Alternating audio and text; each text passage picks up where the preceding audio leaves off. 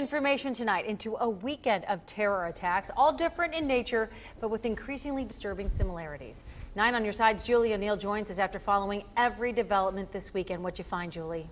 The newest thing is that they're talking to a person of interest, but not necessarily the suspect. The other big revelation tonight, both weekend explosions, the one in New Jersey and the one in New York, were detonated with cell phones.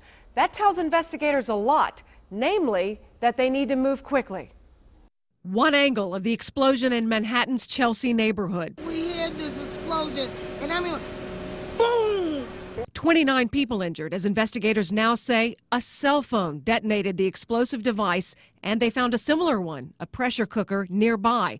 We now also know the explosion in Seaside Park, New Jersey earlier Saturday was also detonated with a cell phone that was a similar type. New York's Governor Cuomo called the blast here intentional, but rejected assumptions of a link to ISIS or others. A bomb exploding in New York is obviously an act of terrorism, but it's not linked to international terrorism. That was earlier Sunday. Jim Hardman, a local expert in active threat response, says the new revelation that cell phones were used in the detonation tells us something important about who's associated with these explosions. That someone has a higher understanding of electronic and remote detonation of devices. You're looking at probably domestic or international terrorism. ISIS, Iranian, Al-Qaeda, any of your well-known terrorist groups have been using cell phone detonation and garage door opener detonation